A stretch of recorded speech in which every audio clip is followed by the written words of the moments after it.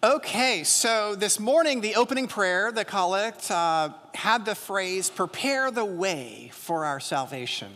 And then we read from Isaiah, a voice cries out in the wilderness, prepare the way of the Lord. And then later, Mark's gospel, that same passage from Isaiah, I'm sending a messenger ahead of you who will prepare the way for you. That's about John the Baptist. So, do you sense a theme going on this morning? Yeah, good. You're awake. Y'all have all had your coffee. Good. Prepare the way of the Lord. That sounds great, but why? Why does God need somebody to prepare the way? I mean, wouldn't the Messiah just having this superpower be enough? Shouldn't God just say, snap, it's all done? It's probably what I would do if I was God, which is a really scary thought, right? God is not a genie. We all love the movie Aladdin, great movie. Not a genie. We can try this. Now, you might have tried to look at God as a genie, right? You say the prayers, you say, oh God, if I do this, then I want that to happen. But often in our experience, life doesn't work like that, and God often doesn't work how we expect. So, who prepared the way for Jesus? Well, here's a list on this slide. Just in Luke's gospel, just one gospel, there's a few people. We've got John the Baptist, and we've got Mary, and we've got Joseph, and Simeon, and Anna, and Zachariah, and Elizabeth, John the Baptist's parents, shepherds, and angels, and so forth. We could go on and on and on. Sure seems like a lot of people to prepare the way. So if the Messiah needed help, how much more do we need help? Getting through the struggles and the challenges of our lives, how much more do we need help? And this is a really tough question, and they say every sermon is a little bit preaching to yourself, and this is very true. Are you willing to ask for help? I don't know about you, but I find it's much easier to help somebody than it is to ask for help.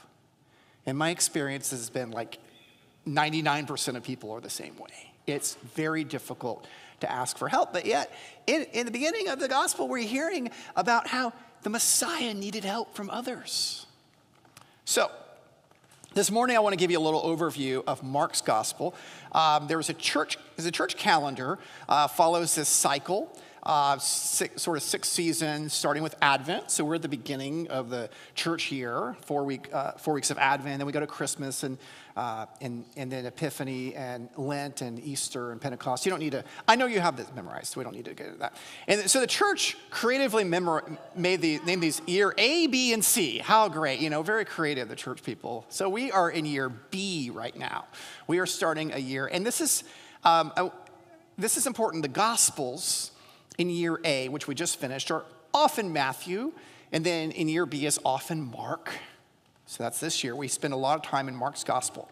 Often Luke in year C. John is very different, so it's in all four. Now you'll hear readings from all four gospels throughout the year, but I wanted to spend a little time today on Mark because you'll hear a lot of readings from Mark's gospel in the next year. So prepare the way to explore Mark's gospel. Not real exciting, I know, but that's what we're going to do today.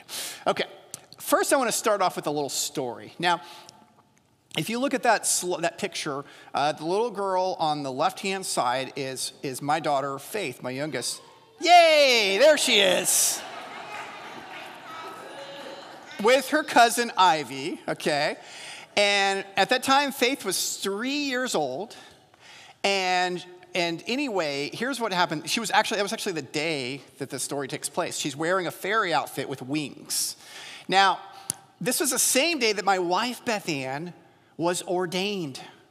And so in the Episcopal Church, you're ordained as a deacon, then a priest. It was her deacon ordination at the cathedral. So there's a picture on that same day. So because it was still COVID protocols and all those things, we said, why doesn't my mom, who lives in Sugar Land, watch all the girls? Because my brother, their family at the time lived in Saudi Arabia. And that's the four of them, my big brother, Mike, his wife, Jen, Maya, and Ivy, their daughters. And so we thought this would be perfect. Our girls will go join their girls, and we'll have a good time. So we're at the ordination, and we don't know any of this till later. Faith sees my brother. Now, she's really never met him. She was a baby, perhaps, the last time. Been a long time. And she's scared and confused because he looks like me, right? Looks kind of like me. Sounds like me, but he is definitely not me. So what do you do in your three? She's scared. So she goes and she hides really well. In my introduction video a couple months ago, I told you that she's a great hider. That is an understatement. There have been moments of panic that my wife and I have found where she hides and hides and hides. And so, and she loves it. She just hams it up. She thinks it's the best thing ever, but it's pretty scary to us. So anyway, she hides really well. So well that the entire house was looking for her. The police had to be called because they have looked up and down in the attic, every nook and cranny. Nobody can find Faith. And they're afraid that she might have run away somewhere, run off, and nobody knows what to do. And so that must have been a really interesting call because my brother makes a phone call, and the police say, well, can you describe the person? Yeah, she's 3 years old and wearing a fairy costume with wings. Probably the only time they've ever heard that one. And then, so sure enough, they look and they look and they look. They can't find her. It's been over 30 minutes or so has gone by. And then finally they hear a little tear. A sad little crying. And sure enough, he realized that Faith was hiding in the closet, like under all the clothes. They had checked that closet twice already, had not found her. And they finally, cuddled her, and she was found, and everything was happy. And in fact, we have a picture that's the same day. They finally found Faith, and everybody was relieved. It sort of reminds me of Jesus in the temple, right? Jesus, the 12-year-old, whenever he was lost. And so I tell that story for a few reasons. One, practical. If my kid is missing, it's that one, and I want your help. So if Sunday after church, you see a child randomly hiding under a pew, it's probably mine. Just please return to owner. That would be great. To the parent. So that's one, and she'll find lots of ways. But the second reason is actually connects to Mark's gospel. You see, Faith hid herself, and as you read Mark's gospel, you will find the identity of Jesus is also hidden. You see, Jesus doesn't come out in Mark's gospel and start announcing everything. We heard the very beginning of Mark today, and Mark tells us that this is the beginning of the good news of Jesus Christ, right? But Jesus doesn't actually do that. He actually, at the beginning of Mark, starts healing and then saying, please keep that a secret. Don't tell anybody. And so this secret is sometimes called the messianic secret. He's the Messiah. It's the sort of biblical language for that. And so it's a secret. And so why would Jesus keep this a secret? Once again, you'd think Jesus would be like, hey, I'm the Messiah. You found me. Here I am. Follow me. You'd think that would be the easier path. There's a lot of reasons, possible reasons. Here's the thing about theology. If we don't know the answer, we just give you lots of possibilities. That's that kind of your secret here. Crowd control. So when Jesus healed somebody early in Mark's gospel, chapter 1, he heals this guy and he says, be really quiet. And the guy's like, okay, Jesus, I'm healed. I'm going to tell everybody I know. And he does the opposite of what Jesus says. And then what ends up happening is the crowds are so big that Jesus can't even go into the town. And so crowd control was a real problem that they had to deal with, and Jesus traveled all the time. And so crowd control is possibly one reason. Another is theological. In Mark's gospel, unlike, say, John, the identity of Jesus is kind of understood later. So the idea in Mark is that maybe his true identity was only occurred or happened later in Mark. It's a debate, but I'm just kind of telling you there because it's a theological. And the third, and I think a practical reason, is dramatic. So one of the things that's so important to know about the Gospels, we have them all in writing, but they were originally spoken.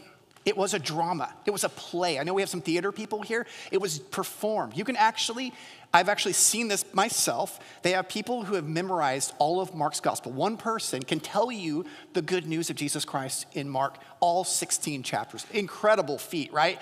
But if you actually listen to somebody tell it, it makes sense.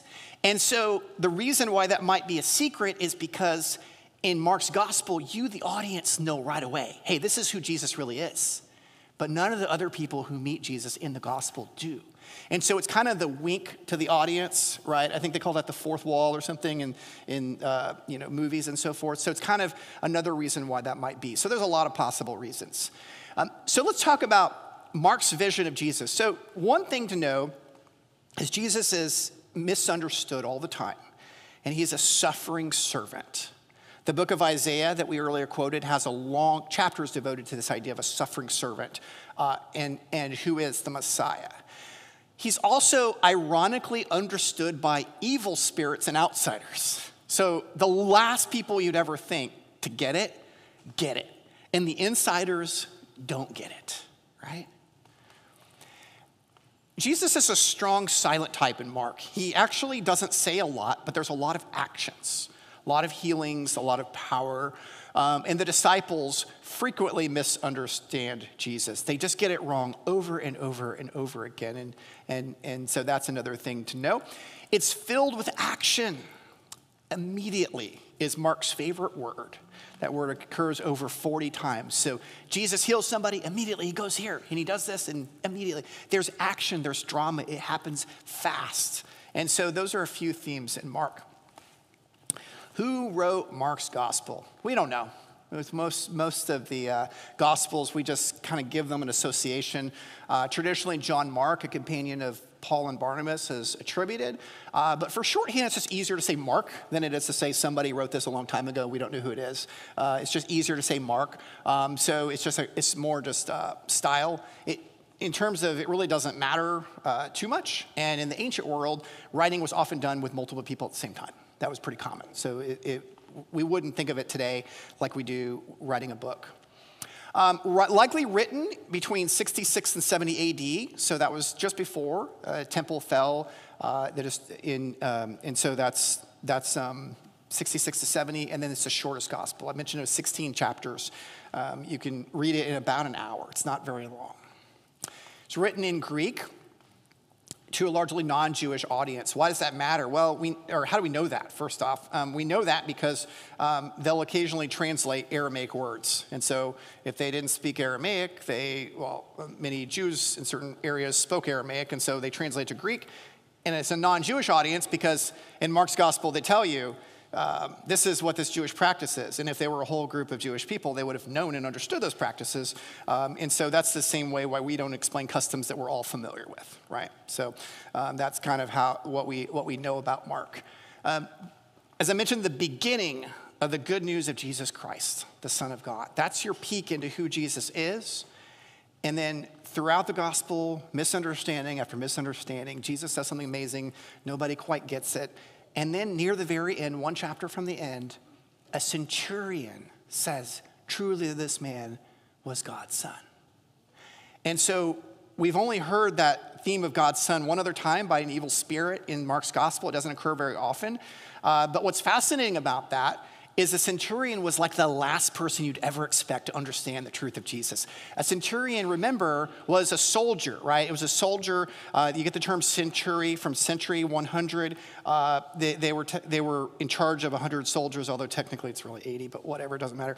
But the whole idea was they were a soldier with authority and remember, the Romans were occupying Israel. So these are not their friends. These are their enemy military people that they don't really want there. And yet, the last person on earth you could imagine gets it, who Jesus is.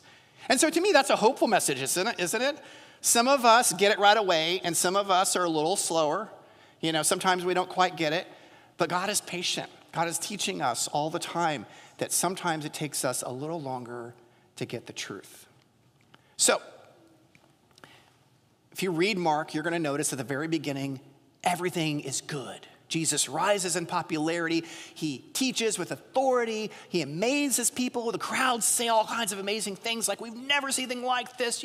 It's amazing. The religious leaders, though, they don't really like all that change. Jesus is kind of shaking things up, and they didn't really care for that. But overall, let the good times roll would be the theme of the first 8 chapters. And then there is a shift. The last half of Mark, Jesus loses followers. In Jerusalem, he's rejected, he's denied, betrayed, on trial and crucified. And what happens in the middle is a conversation between Jesus and his disciples. They understand. Peter says, "You're the Messiah," and awesome. But the problem was the disciples thought being the Messiah meant everybody's going to come and serve us. We're just going to sit on our throne. We're going to kick back and have it easy. They wanted the easy life. But Jesus says, no. You want to follow me? Come grab your cross and die. Suffer. Serve others. Be a servant of all.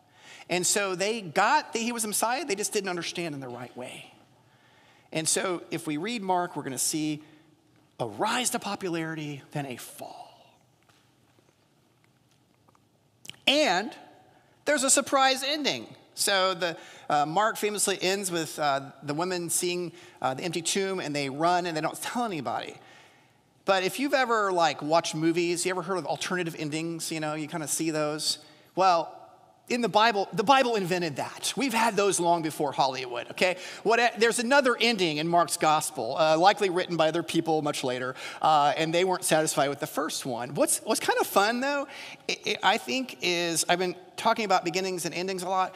The second ending of Mark's gospel ends with the word amen. And it begins, of course, with the beginning of the good news. Just like the Bible itself begins with in the beginning. Genesis, and the last word of Revelation is amen. So from the beginning to the end, we have God's presence with us. So I just wanted to give you all that preview of Mark's gospel because we'll be spending so much time with it. I pray that we can learn to ask for help from others, that we can rely upon one another, and that we can more deeply appreciate the good news of God in Jesus. Amen.